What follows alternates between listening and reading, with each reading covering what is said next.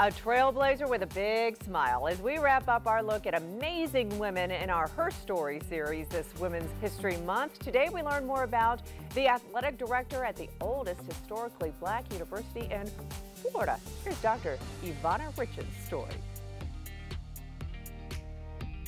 Put your hands together as we welcome Dr. Ivana Rich. When Dr. Ivana Rich arrived at Edward Waters University this past fall, it was a big deal. It's a great time to be a Tiger. She is the first African-American woman to be the school's athletic director, a school that was established in 1866 and is the oldest historically black university in Florida. So to have a woman in this role sitting in this seat, it means that much for all the young women that aspire to be an athletic administrator or even a coach, to see someone in this role. As athletic director, Dr. Rich oversees EWU athletics from the gridiron to the hardwood. Less than a year on the job, Rich says it's been a perfect fit.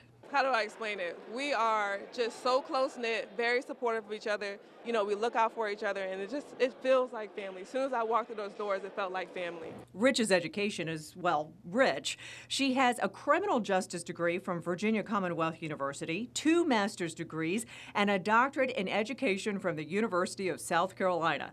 In addition to her career, she juggles being a mom as well to a little girl. How does she do it all? You know, I think that really boils down to just having a really solid support system.